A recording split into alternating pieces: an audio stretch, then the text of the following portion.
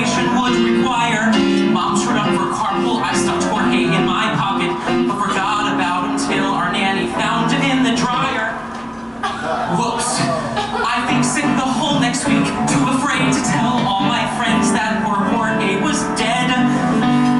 Katie Thompson told me that killers burn in hell, but Miss Adams took my hand and she said, oh, life goes on, things will be okay. Though Jorge's gone, tomorrow is a brand new day. Everyone makes a couple mistakes somewhere along the way.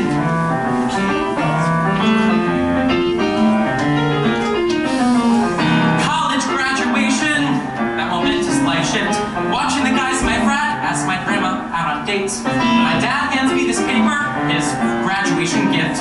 The only documentation of our parents' immigration to the States. He looked at me with pride and said, I'd like for you to have it, because your heritage can teach you more than what you learned in class. Well, I misplaced that paper, but that night at Menace party, my friend was drunk and found it just in time to wipe his... You see where this is going. We packed the car and headed home.